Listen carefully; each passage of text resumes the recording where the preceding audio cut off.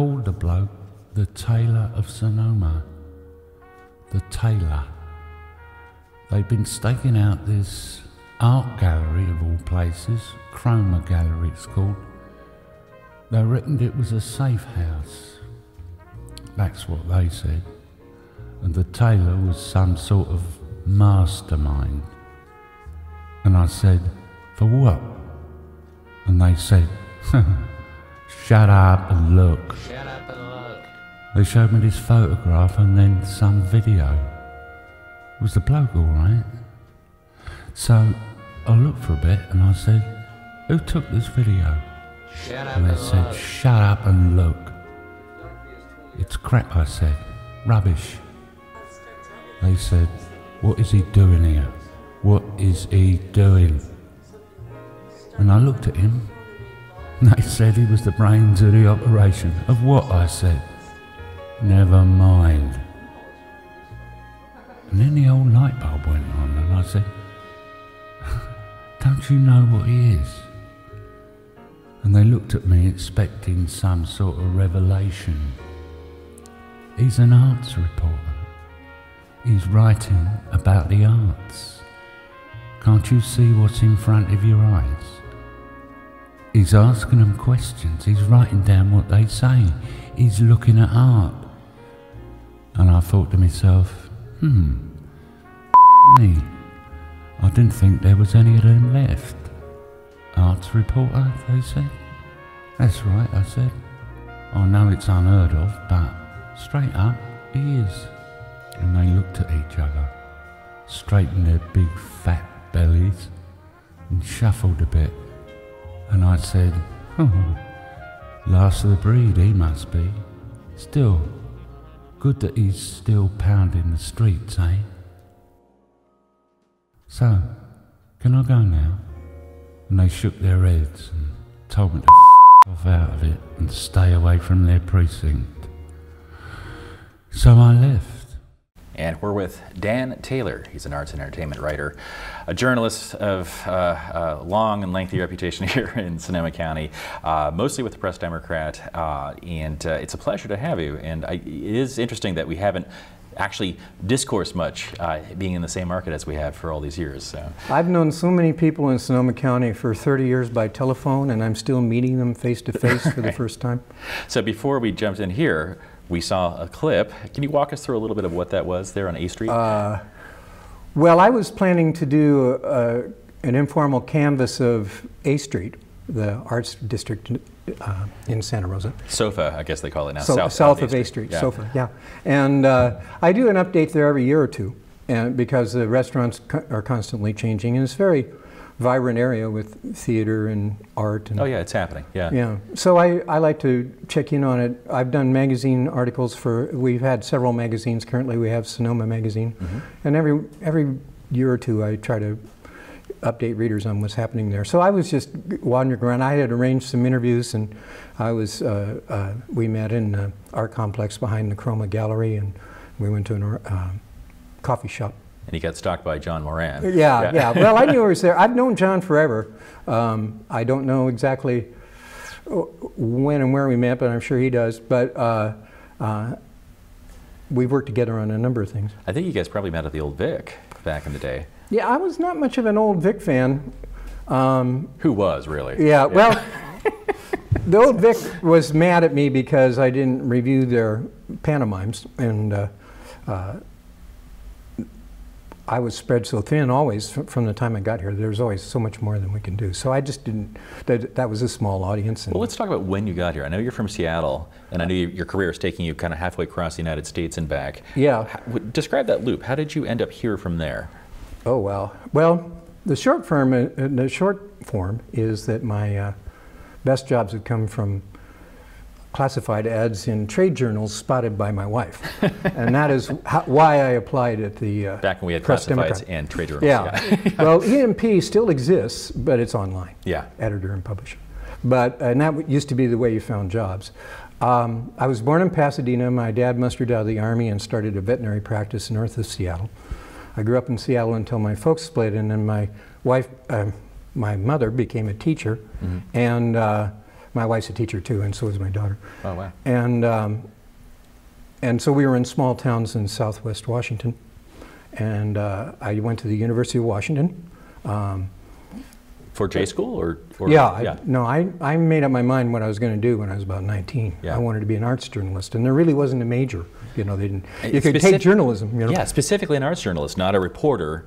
No, I did that because I had to Right. get a job, and that's why I've always had a job, is because I can report and edit, and I've done all those things. And I can cover a news story. I don't claim I'm the best, but I can do it. But why arts journalism specifically? What was I it? grew up with the arts. My parents were very much into music and art and theater. They were active in community theater when I was a little boy. That's one of my earliest memories is seeing them on stage.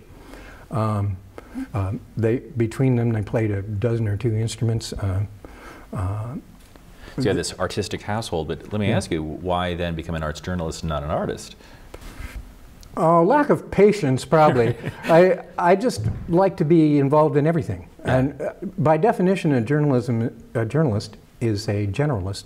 Right. He knows a little bit about everything. I never claimed to be an expert on anything, but I know enough to start an interview and Right. conduct an interview. At this juncture then in your career, you're probably an expert on Sonoma County's art scene. Well, I have a long history with it, and the paper takes advantage of that sometimes. Yeah. I'm often asked for sources on specific stories. I'm not the only one who writes about the arts. We're all kind of pooled in one newsroom now. And you were the editor for many years of that section. I was entertainment editor for 15 years there. Yeah. And as newspapers in general began to shrink and the staff began to shrink accordingly, I was an editor without reporters, so I became a reporter again. Yeah. But I'm proud of the people I hired during that period, and some of them still write for us. Yeah. I remember Chris Garcia was one of your discoveries. Yeah, he went to Austin, Texas, and I'm not sure whether he's still there. Yeah. But the last time I saw him was in New York at a journalism convention. But yeah, he and I were theater critics simultaneously. yeah, well, he was very controversial. He was. Yeah. I remember one of the top people at the New York Times, excuse me, had received complaint letters about Chris, so he came out to talk to me about it. And I didn't know how to take that. We went out for lunch, and the man's name was John Lee, and he had an office like 2 doors down from the publisher of the Times, Yeah. on the top floor there. And John, he's a gentleman from Virginia, and we talked for quite a while, and we talked about Chris's style, which was extremely provocative, and not the way I would have written at all. But I have a more sparse style. Yeah, he was very purple. Yeah, he was. People used to say I should take away his thesaurus. But and finally, I said, "Well, John, you're here, and I know it's not the only reason you're here. I mean, are you worried?" And he says, "Well, people are reading them, aren't they?" And I said, "Yeah." And he says, "It's good." There we go. Yeah. If it bleeds, it leads. Yeah. Yeah. Well, I wouldn't deliberately get readership that way. I mean, the one who probably had the most impact of all is John Beck, who still freelances for us. That's right. Well, let's come back to John Beck after this break here with Dan Taylor, Okay. our local arts writer, currently with the Press Democrat.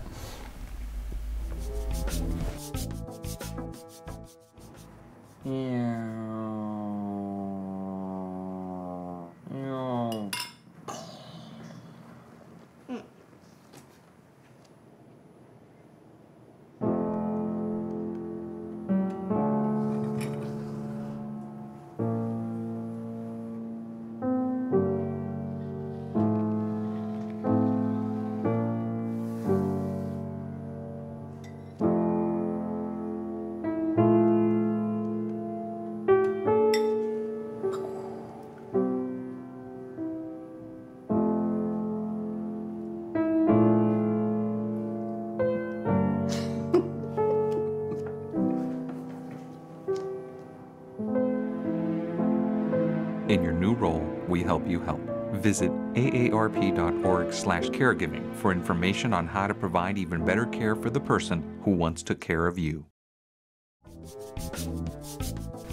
We're with Dan Taylor, our local arts journalist at the Press Democrat. And before we broke, we were talking about John Beck, who is one of the guys you brought in who really added some color to the local art scene and all that. What do you look for in a writer? When you're bringing this team together to cover the local arts, what was it about these particular guys that sparked to you? Well, my mentor was Bruce Keiss, who worked his way up to editor and finally publisher. at the Press Democrat, and he's since retired.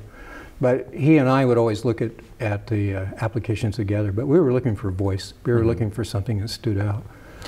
Somebody that didn't sound like everybody else. And we were talking earlier about Chris Garcia, and he had a very distinct voice, very purple, I think, sometimes. Yeah. And raised a lot of ire locally. And you said during our break there that some of the local theater people have yet to forgive you for that ire. But he raised the profile of theater, and I don't say that as if it were some deliberate ploy that we planned. It was a happy effect of I agree. the work he did. I think his attention kind of made everyone pay attention, and to some degree. And I think that the reason me and others in other publications were able to write about the arts was in large part to create a dialogue, in response to Chris to some degree. Well, that was what we were all trying to do, is raise the profile of the arts, and Bruce Keiss was very much behind that. He was the founder of the On Cue section on Sundays. It was a tab that ran for 13 years. Quincy, yeah. Yeah. Actually, it was a pun derived from the phrase on cue, C-U-E. To be in cue, like on the on stage. And that lasted 13 years. Yeah, but you guys have still, despite the contractions or the changes in the way that local journalism functions now, here, there, and everywhere, why is it that arts are still important to cover? I mean, I know why. I think I know why. But well, it's part of the identity of the community. The same men from the New York Times that I was talking about, they actually coached us to be more local. A lot of people thought the opposite. But that the New York Times, which then owned the Press Democrat, would be broader. Which sold us like 3 or 4 years ago. Yeah. But John would say, I want a sense of place when I pick up a paper. I don't want, California to look like Mississippi, like Massachusetts.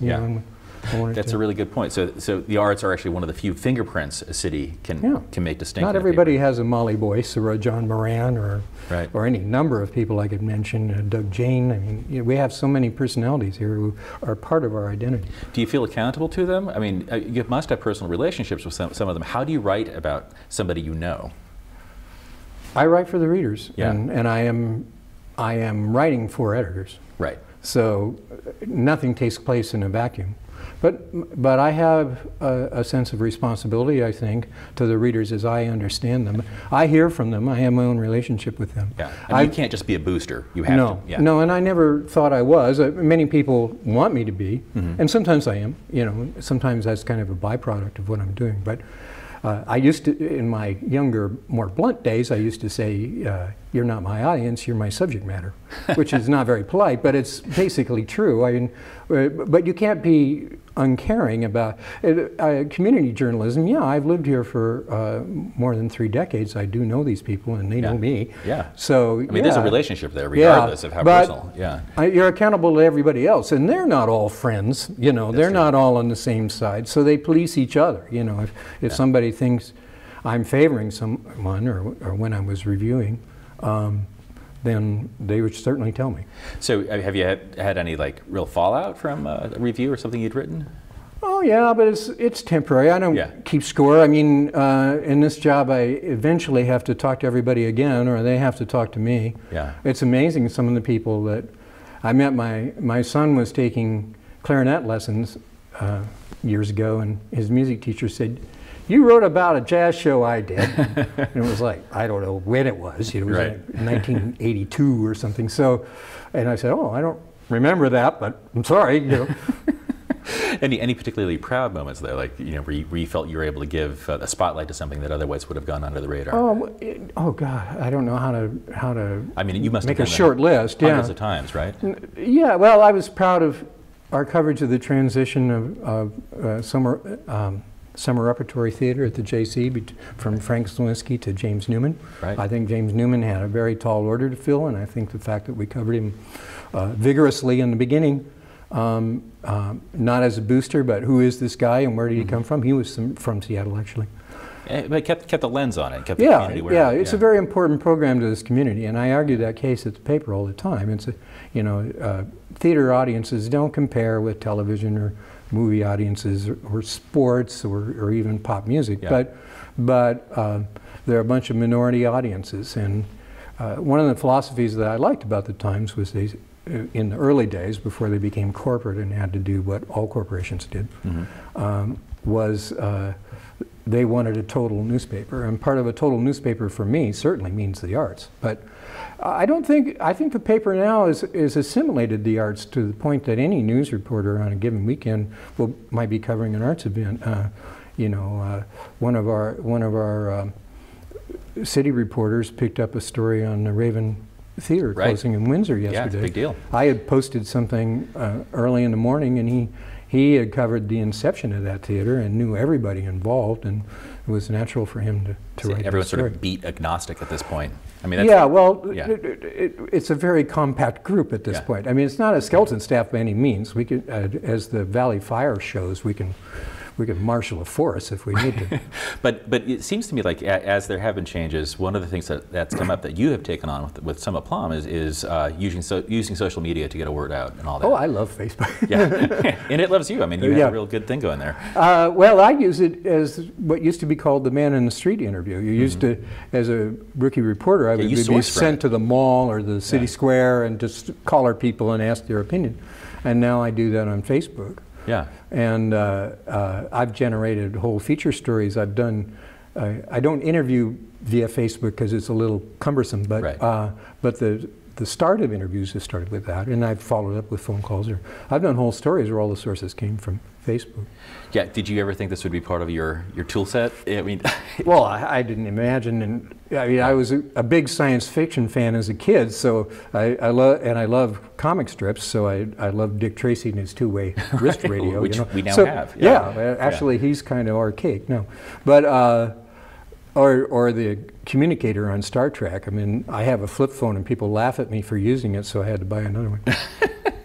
Well, you can't see cartoons on a flip phone. No. Right. And you are an aficionado of cartoons. Yeah, I was drawing before I could write, and my dad was an artist. He wanted to be James Audubon. He was a naturalist. So he drawing birds and... Yeah, no, that's what he wanted to be. And I think my mother wanted to be Frank Lloyd Wright. I wanted to be James Thurber or Jules Feiffer. I wanted to be a writer who augmented it with cartoons. Yeah, let's come back to that in a second here with Dan Taylor, our local arts reporter and feature writer at the Press Democrat. We'll be right back.